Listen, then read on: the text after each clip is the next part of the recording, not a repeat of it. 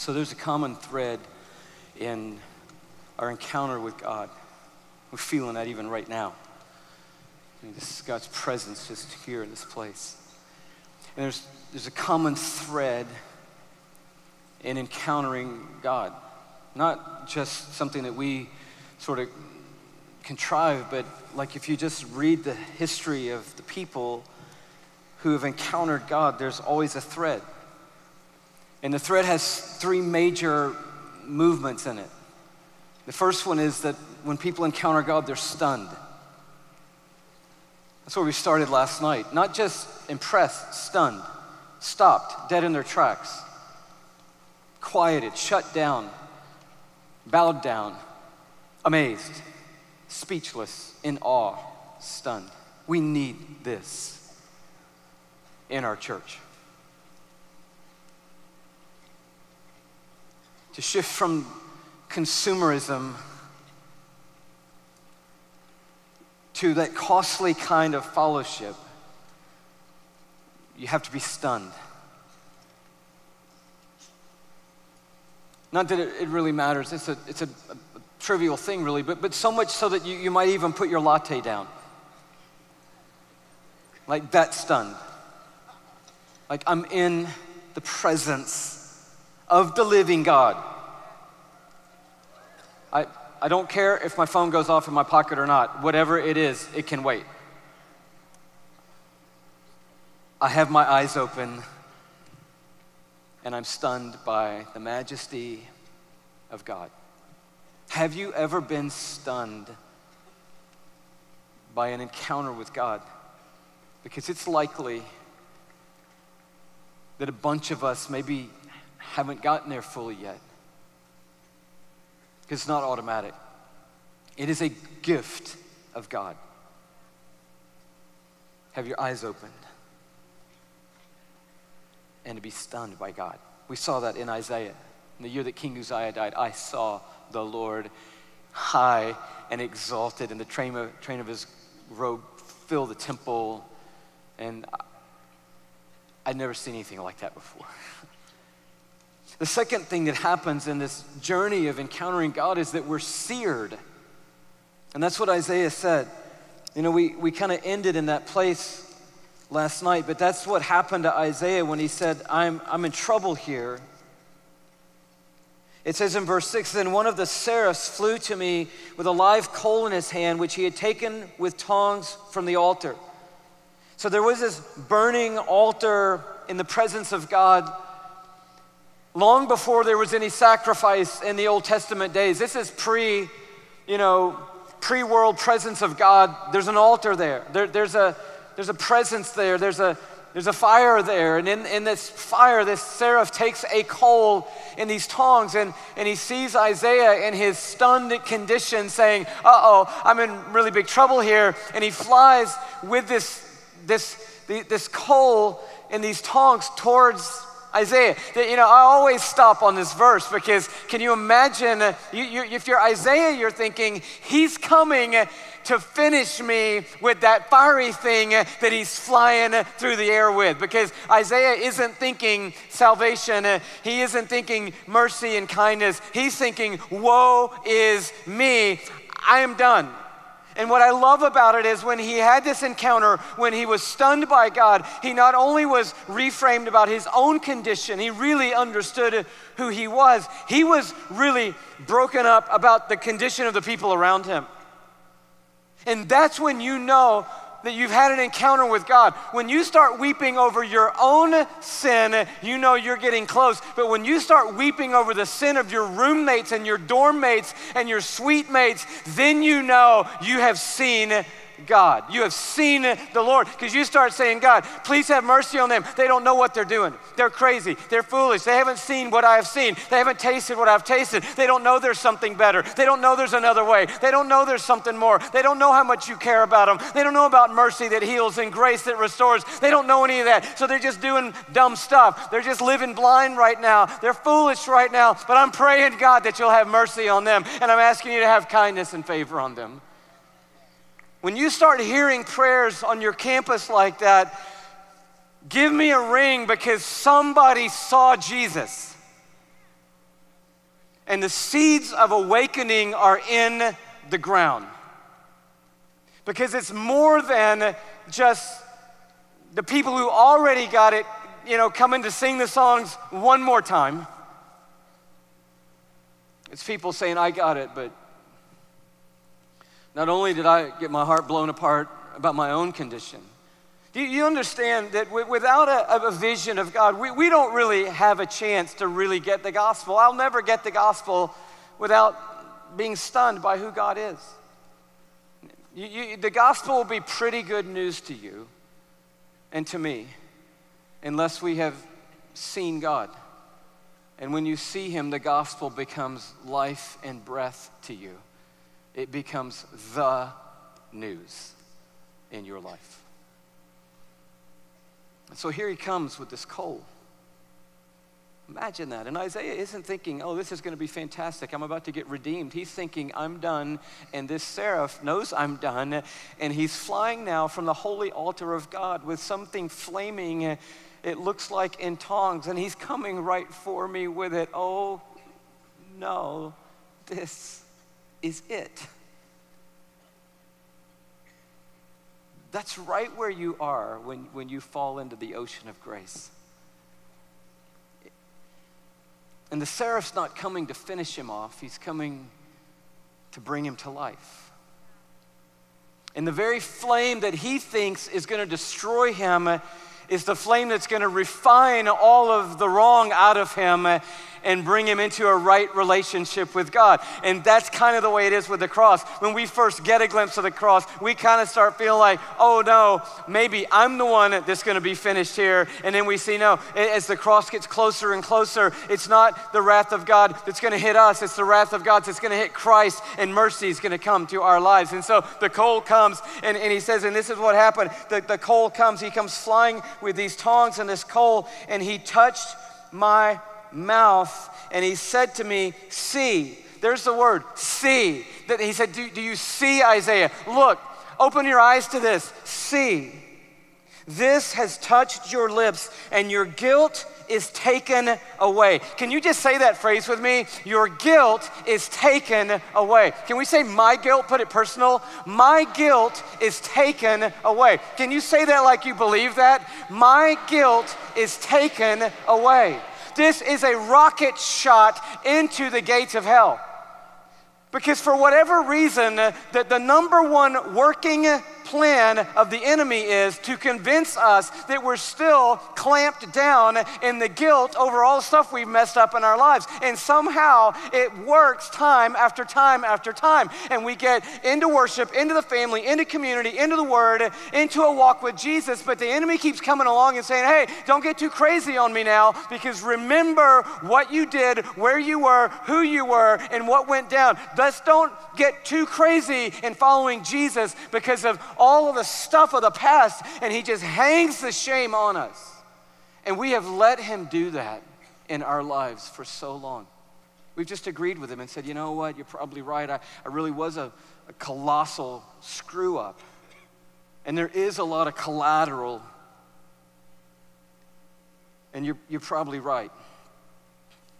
Instead of saying to him, I agree with God.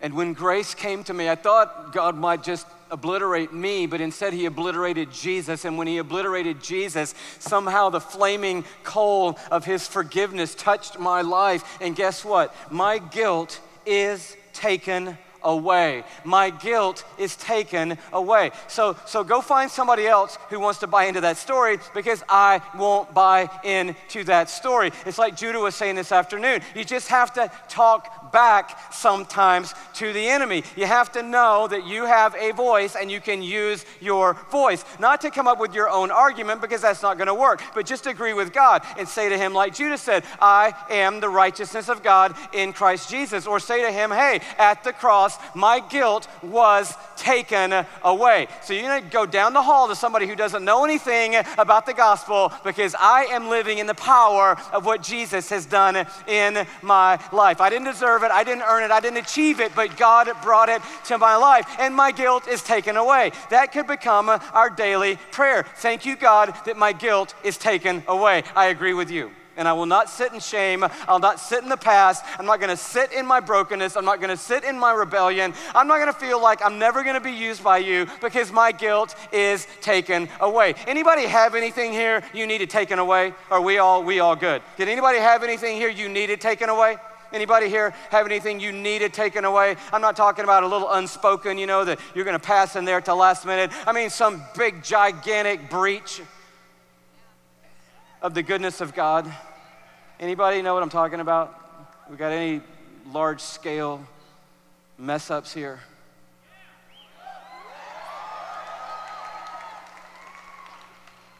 And has anybody heard the enemy lately trying to remind you of that?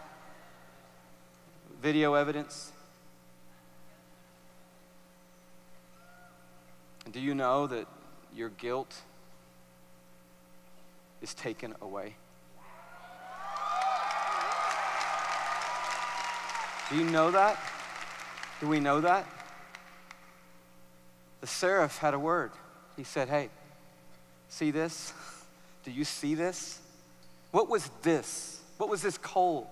This coal was the grace of God in Christ Jesus. Even though it was Isaiah 6, Isaiah is already talking about Jesus.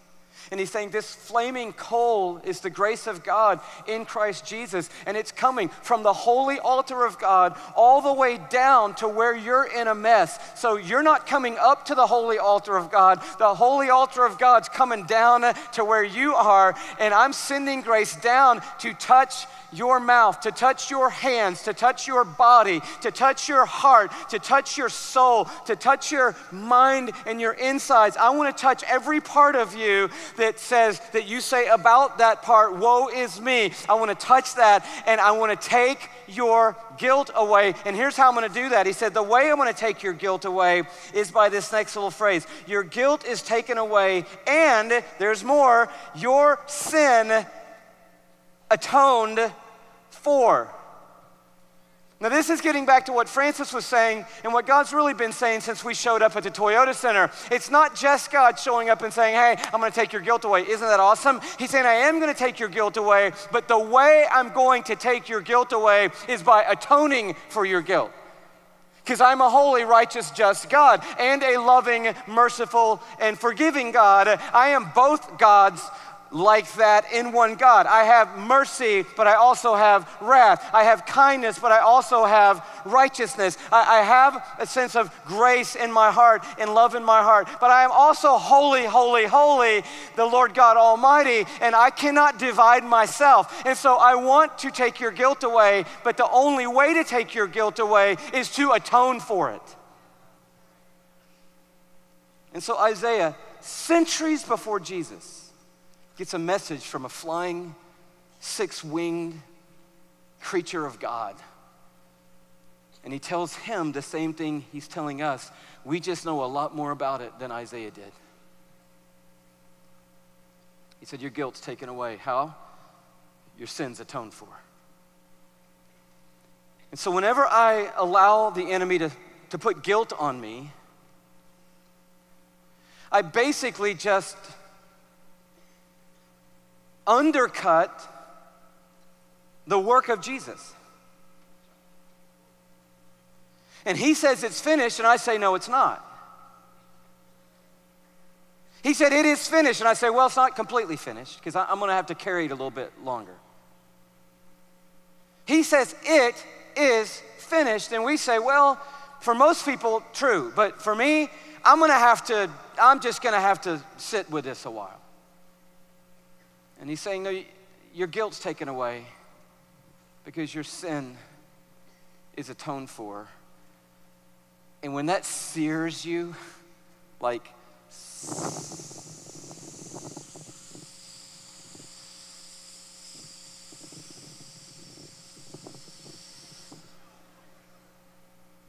you know you've encountered God.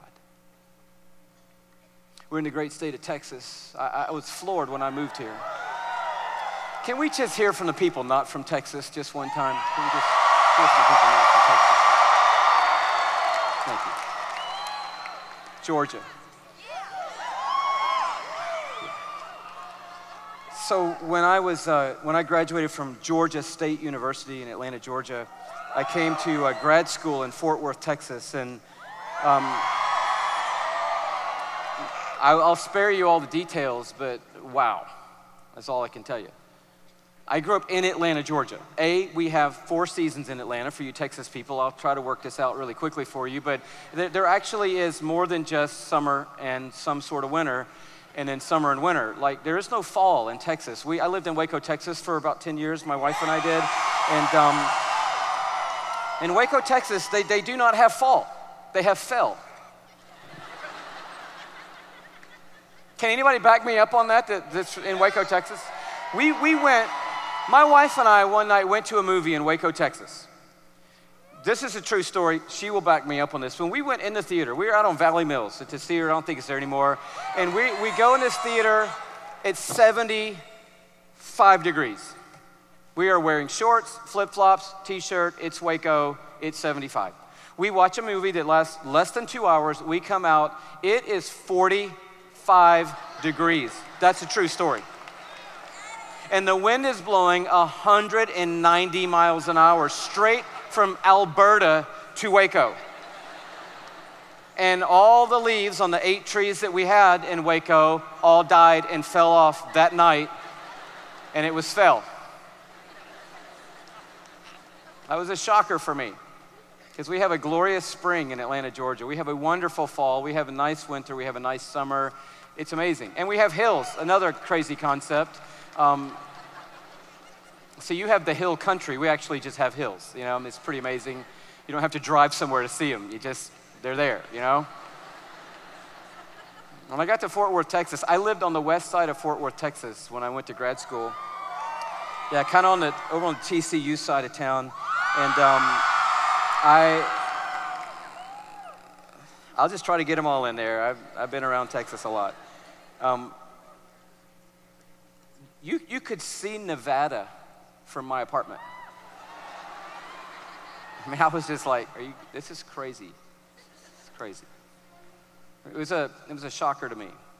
And I have no idea why I even started talking about Texas now, but it was a nice little moment that we all had together. Anybody know where I left off going to Texas? I don't. So when I got to Texas, this was a shocker. People wore cowboy boots. I did not know. I mean, now I know ladies wear them, but nobody was wearing cowboy boots in Atlanta, trust me. I did not know what Wranglers were or Ropers. I thought that was like on TV kind of stuff. I didn't know. And I got to Fort Worth and I was like, wow, this is crazy. And then I fell in love with this girl from Houston, Texas, this Baylor student.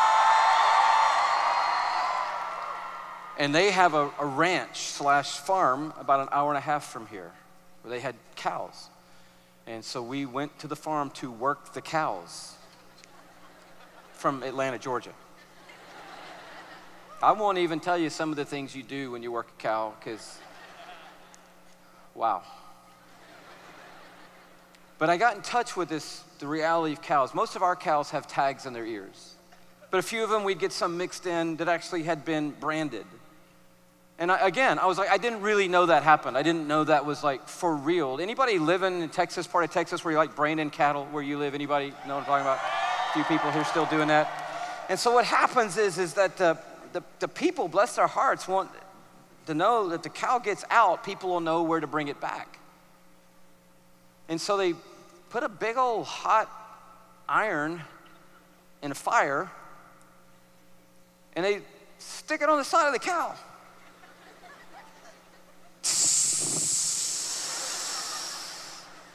This cow's already been shot in the ear with pellets. It's gotten a couple of very large injections. If it's possibly having a baby, it's had a checkup, which wasn't all that exciting, or maybe was exciting, I don't know. If it's a little boy coming up, not such a great afternoon, and a whole lot of stuff has gone down, and then at the end of the day, there's like But apparently cows are not super smart, have thick skin, their hide is thick, and then they don't remember stuff very long, because after a while they're just off in the pasture with this brand on the side of them, which seems very inhumane, but it is Texas after all.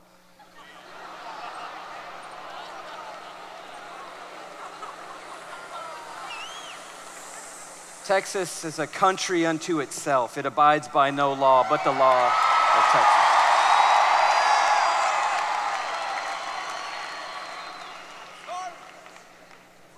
And that's what we're talking about. That's the kind of encounter and the kind of gospel we're talking about. It's not a kind of grace that you just sort of ride by and sort of grab some off the cafeteria line. Oh, that looks good. Yep. Oh, no. Yep. Oh, don't do that. No, thank you. No, thank you. Oh, yes. 2 of those. Thank you. No, thank you. No, thank you. Oh, thank you. No, thank you. No, thank you. Thank you. That's not grace, and that's not the gospel. The gospel isn't, I like being forgiven. I'm not all that right now into being holy. Oh, I love the kindness of God, but man, I don't really want any suffering in my life or any hardship in my life. Thank you very much, Jesus. You did a good job on that, though. Way to go. I just want a lot of ease if possible. That's not the gospel. The gospel is I'm in trouble, and Jesus arrives on the scene, and a cross gets like seared into me. I'm marked by God and for God. I'm His. So that if for some chance I ever did get foolish and wander off somewhere else, at least somebody would be able to say, aren't you one of His? See, that's what Judah was saying this afternoon, and that's the way we talk to each other. We don't beat each other over the head. We just say, hey man, I think you're in the wrong pasture. Because haven't you been marked with grace? Haven't you been marked and seared with the mercy of God? And then that third piece is that we're sent. Conveniently, 3 S's. And I just feel like maybe where we're ending tonight is that if there's not 3 pieces in the equation, the equation is faulty somehow. So we're stunned by God. There is a moment where we're like, okay, I just need to stop right in my tracks. We're seared by the grace of God and the mercy of God. And then we're sent by God. The way I would say it is if we were crushed by grace, we get sent by mercy, and it always happens that way. We don't just get crushed by grace and then stay in that grace state. We get crushed by grace and instantly find ourselves being catapulted forward with the story of Jesus in our lives. And so if what is happening in this place is stunning and what is happening in this place is searing, then what's happening in the Toyota Center tonight is there's going to be a lot of sending happen out of the Toyota Center tonight. There are going to be people who are motivated like never before to go back to their city, back to their campus, back to their friends, back to their work, back to wherever it is they came from, and they're going to be lit up with a passion to tell people about Jesus Christ, who He is, what He's done, and how He's worked into their lives. That is the outcome of an encounter with God, is that we're sent. And in my life, I just know how challenging this is for me. And what a difficult thing it is for all of us to have been born in America, the greatest nation on earth for my money, but such a challenging place to become a follower of Jesus. Because in America, it's perfectly acceptable to be minimally stunned, majorly seared, supposedly, and hardly ever sent. Perfectly normal. American follower of Jesus. Come into worship, go out of worship. Oh, but love the gospel. Thank you, Jesus, for what you did for me. Sent, not feeling it. More focused on what I need to do for me. And I love the people who've come and led here because they're heroes to me. Such great partners, but friends. We've been in this a long time. Someone like Beth Moore. I just ask you, do you think Beth Moore has encountered God? What do you think? No, seriously, what do you think? You think yes. Why? Because she comes up here like she's lit on fire.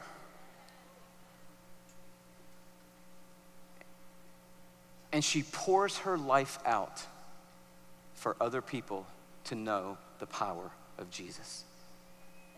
And there are hundreds of millions of people and countless women around this world who she gets on her knees for and sheds tears for and digs into this word for and pours her life out for. And we love it. But she got it. Stunned, seared, sent. You think Francis Chan has ever encountered God? Man can't even talk without just being broken up.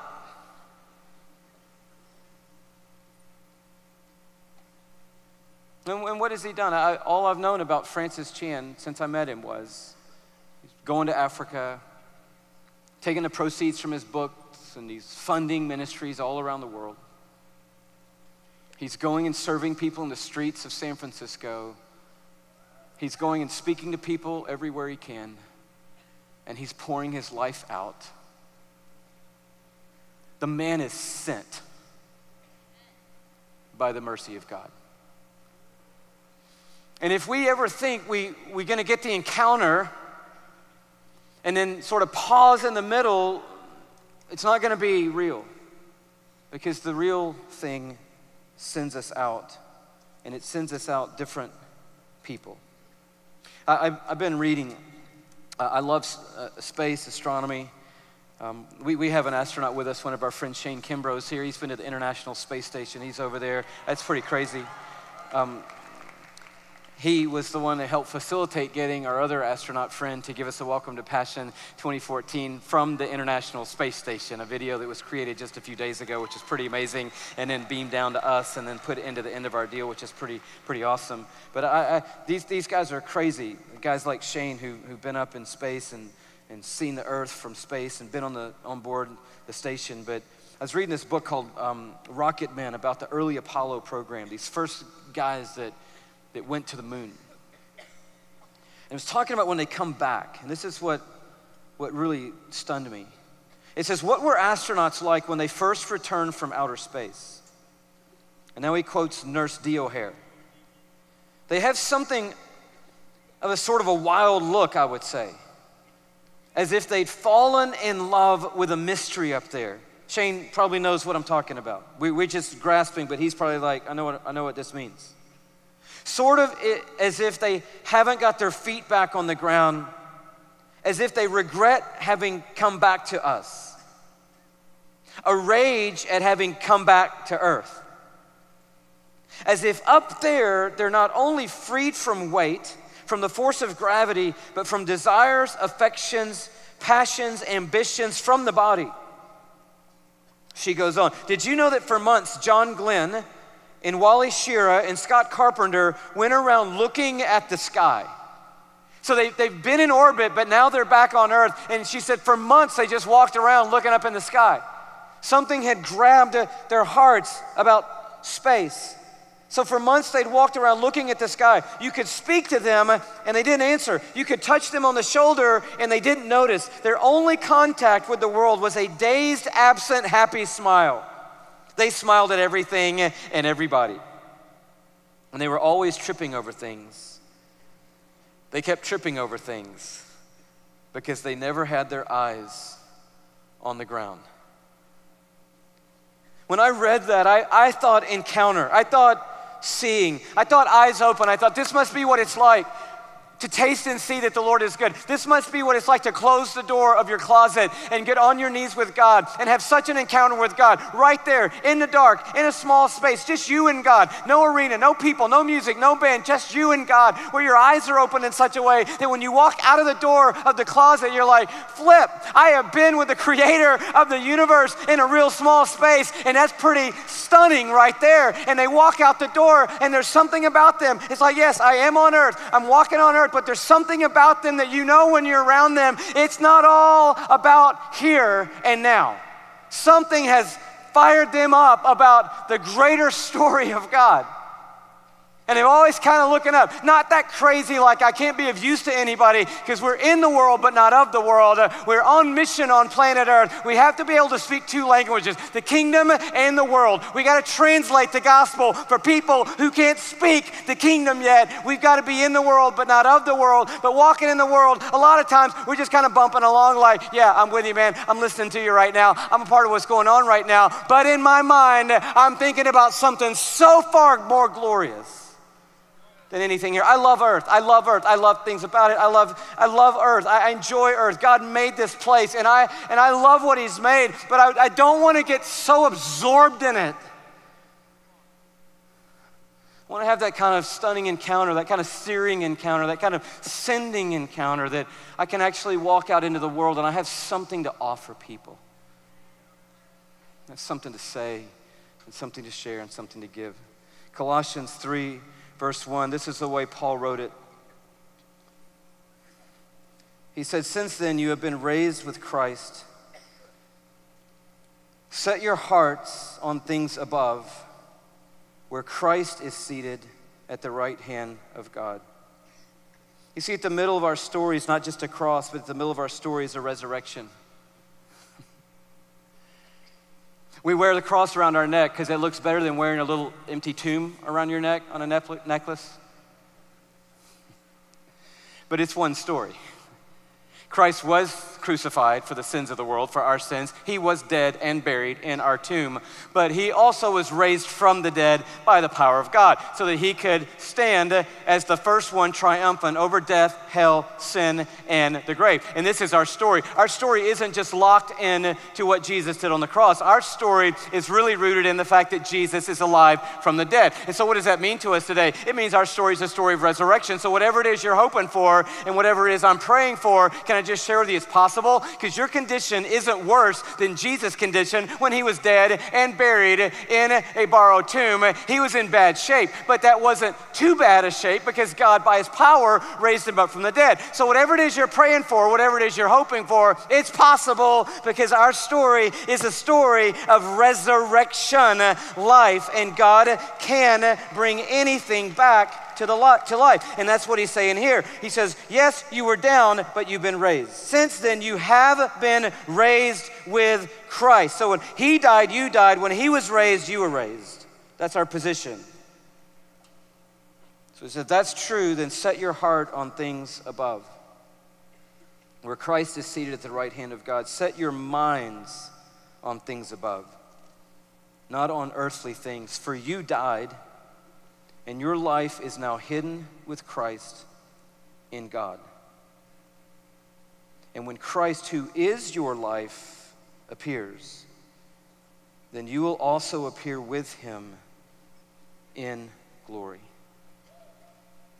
So the journey is from death to life, to his life in us, to being with him in glory.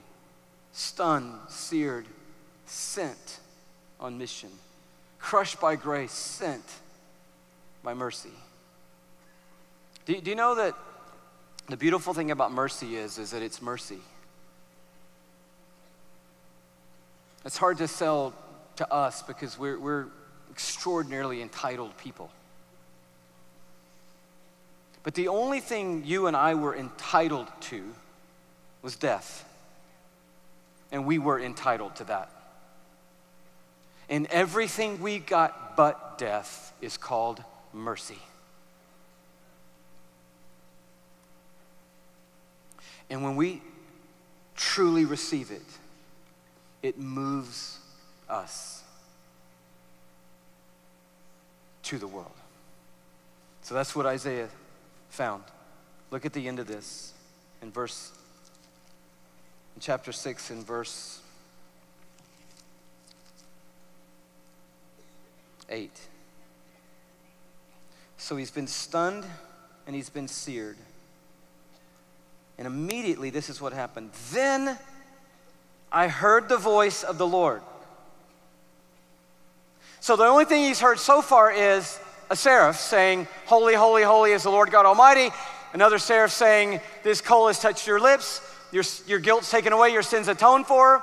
That's all he's heard so far. But now he hears the voice of the Lord. So notice the Lord didn't say your guilt's taken away and your sin is atoned for. He sent a messenger to say that. And the Lord didn't say, I am holy, holy, holy. He let the angels say that. But when the Lord spoke, notice what he spoke. And then I heard after these tongues came, so it wasn't like a big progression of I'm stunned and that was like 10 years and then I got grace and that was a long period and then God spoke to me. Just bam, saw the Lord. Bam, mercy of God in my life. And then right on the back side of that, he said, and then I heard the voice of the Lord saying, whom shall I send? And who will go for us? I love that because it's a little Trinitarian curveball right there. Who shall I send and who will go for us? Who's the us? Father, Son, and Holy Spirit. And so immediately the mission is in play. We got a guy who's finished, a guy who gets mercy, and now we get the mission. And God says, as if God, Father, Son, and Holy Spirit are in the presence of Isaiah, who's just been crushed by grace and just been brought to life by the mercy of God. It's as if they're talking in earshot of Isaiah, and they're talking sort of rhetorically to each other, well, who shall we send? Who do you think we should send? Who do you think we should send? We want to redeem the whole world. We want the whole world to come to know salvation. That's the meaning of Isaiah. Yahweh is salvation. We want all of TCU to hear the gospel. We don't want a little band of people to be alive. We want every single student on the campus to hear the name of Jesus. We want everybody at Sam Houston State to hear the name of Jesus. Texas State University, we want them all to hear the name of Jesus. Texas Tech University, University of Oklahoma, Oklahoma State, Rice, you name them all. We want them all to hear the story of Jesus. So they're talking, who shall we send? I don't know. Who's going to go for us? Who should we send? But who do you think we should send? Who do you think we should send? We want salvation to come to the nations. We want all people to hear the gospel. Who do you think we should send? Who do you think we should send? I don't know. Who are we going to send? And our message of salvation. And Isaiah's standing over here, been seared by a coal from the altar of God. He was done. Now he is undone, done, and he's whole again, and he's alive again.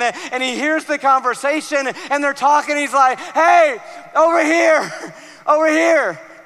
Hey, me.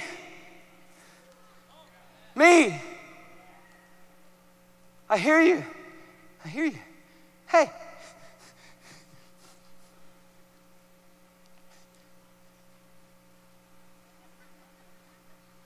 He said, who shall we send? Who will go for us? And he said, here I am. Send me.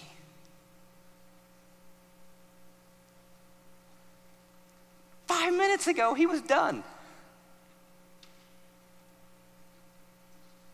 And now he's volunteering to be the messenger of God.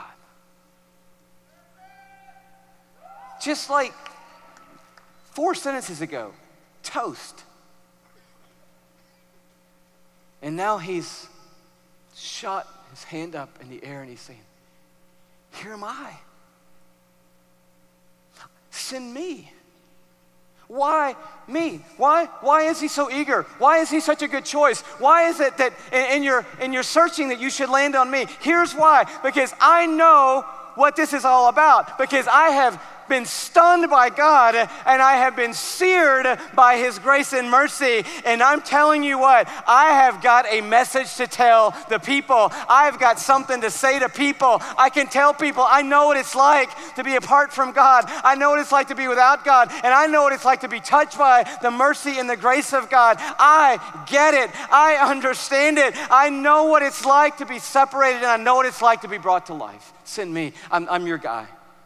Not because I'm holier than thou, or I'm high and mighty, or I've got some great, me story to tell. My story is just, hey, I don't know, if you're struggling, I know what that's like. Can I tell you something? When Jesus comes into your world, it absolutely will rock you to the core. He did that in my life. He did that in my life. I love it because at the end of the day, there wasn't any conscription going on to get people into the mission. It was total volunteerism.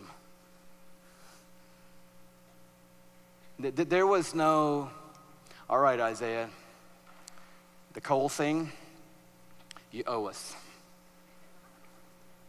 And here's what you're gonna do.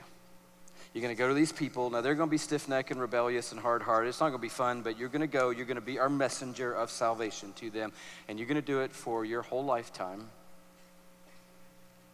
That's what you're gonna do. There wasn't any forced labor. God isn't a human trafficker. Everybody that's in the mission, that needs to be in the mission, said yes.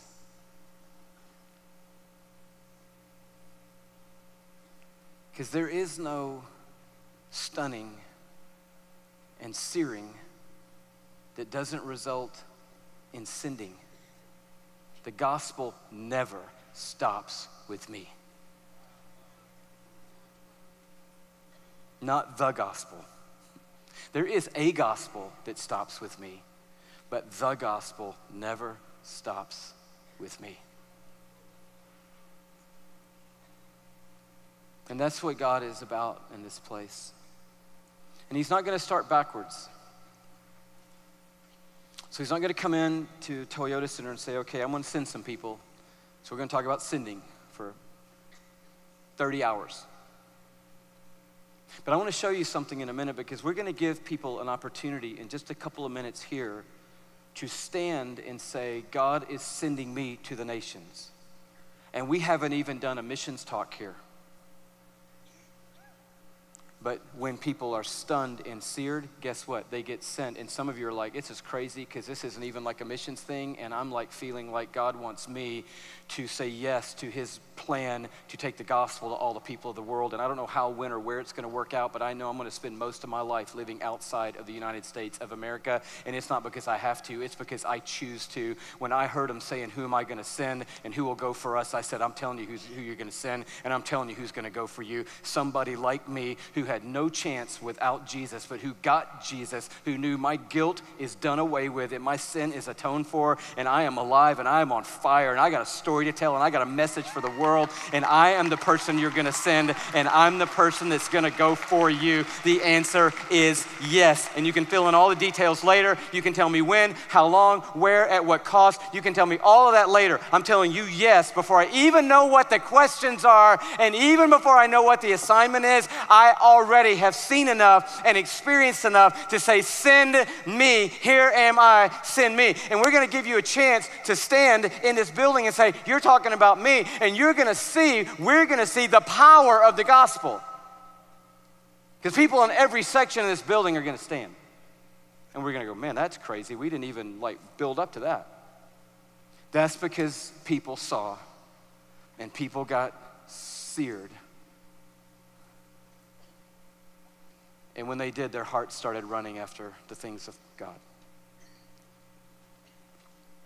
You don't start backwards and say, we got to get some people sent. I mean, it is true that 90% of the university students and university-age young people represented in the 42 states in this building are going to sleep again tonight without a fat clue of why they're on planet Earth. So there is a need. But we don't start with the sending. We don't even start with the searing.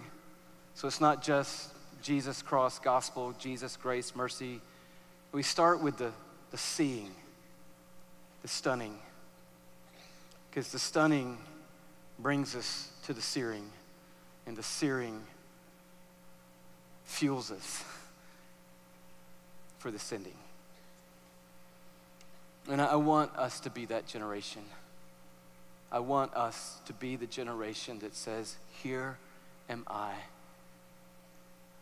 send me. I got enough heaven that I can be of use to you on earth.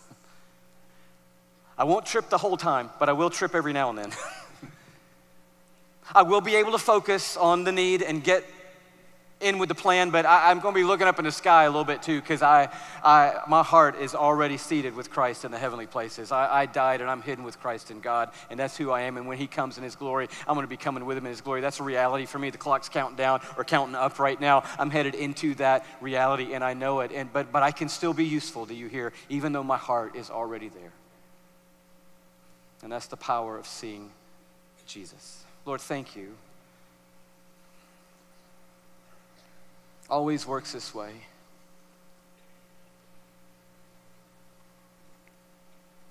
John in Revelation saw you, hair like white like wool, eyes like fire, flaming sword coming out of your mouth, face like the sun, fell down dead. But you touched him, and you raised him up, and then you said, write all this down. And you sent him to us with a vision and a message. Lord, thank you that you've opened eyes in this place, truly opened our spiritual eyes to see. And thank you that you've seared the work of the cross and the resurrection of Jesus into our hearts in this place. There are people here that were marked here that will forever be marked by you, for you, and by you in this place. But I also thank you that you're stirring our hearts right now, that this is just the beginning of the end.